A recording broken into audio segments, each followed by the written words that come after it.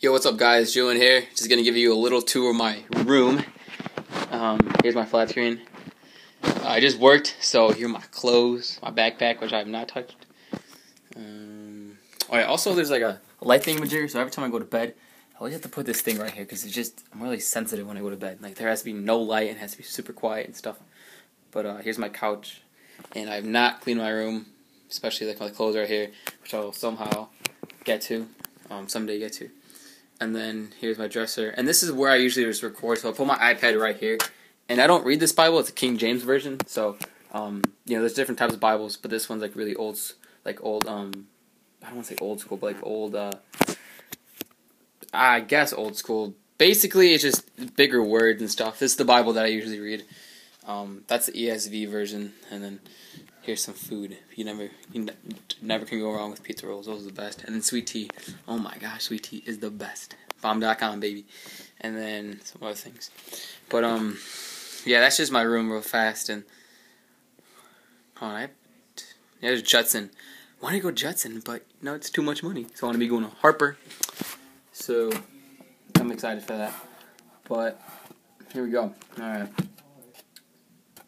If it can stay. Alright. So, sorry for showing you my room, if you liked it or not. But, anyways, I want to talk to you guys about satisfaction. So, I've been really thinking about satisfaction and stuff, and like what satisfies us. So, I'm going to talk about what satisfies us, and then, what I'm not saying you should. Because I don't want to say, like, if you... Alright, I'll get to it. Okay, sorry. So I'm just going to talk about real fast what satisfies us, like what we think satisfies us the most. So I'll talk about myself, and I'll talk about other people. So with me, it can be like pride. It can be like popularity. Trying to think like that's what satisfies me the most.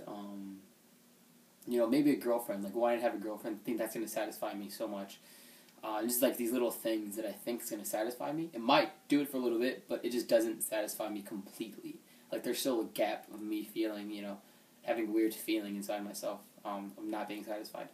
And then for other people, I'm assuming it's got to be like, the same thing.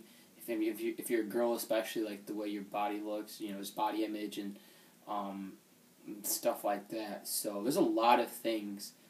Maybe like drinking as well, just like for anybody, like drinking, smoking. There's a lot of things that that we try to satisfy ourselves with, but it just doesn't satisfy us. So we always have like this, this. Well, I personally do. Like, I always have, like, I just feel empty after I do something. Like, whether it's, bashing on my friend, or whether it's, trying to do something which I can, or whether it's, having a lot of pride in something that I do, or, I'm not gonna lie, I watched pornography before.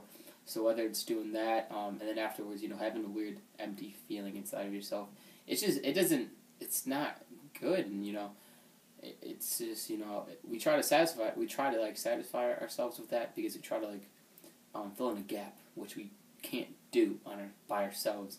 So that's just, what other people, I think, do, and what I usually do sometimes. So, that's that. But then, see, this is where it gets tricky, because I don't want to say you have to, accept Christ and believe in God to, you're going to get satisfied. I personally believe that, but I don't want you guys to think that I'm making you guys do that. So I'm just going to speak on myself. So basically, I accepted Christ 2 years ago. And, he satisfied me the most. Sometimes I might not feel satisfied just because, we live in sin, and this is just a sinful world. So we're never going to feel 100% satisfied within ourselves. But once we accept Christ, you're going to feel more and more and more satisfied. Like I said, you can't feel 100% satisfied just because it's a sinful world and stuff. But that doesn't mean God isn't 100% satisfaction and stuff. If that makes sense. I don't know if that does, but basically, God is, and He's perfect and stuff.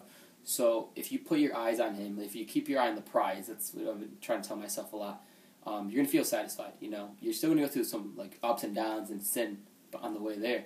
But, your identity is in Christ. It's not in, drinking. It's not in girls. It's not in guys. It's not in sex. It's not in smoking. It's not in popularity. It's not in all these other things, but it's in God. I'm not saying you're not going to, make mistakes still, but you know where your ultimate satisfaction is, and that's, I know where it is, and that's in God. So, like I said, it's up to you guys if you want to take the next step in accepting Christ. Like, that's a big step. But if you have any questions, you can just talk to me about that, and that'd be pretty cool. So I just want to make this video real fast because there's a lot of things that we try to like satisfy ourselves with that I've noticed nowadays and stuff. So I hope you guys get something out of it, and hope you guys are still enjoying your spring break. Just have a couple more days left. But besides that, that is all. So I hope you guys have a great day. Bye-bye.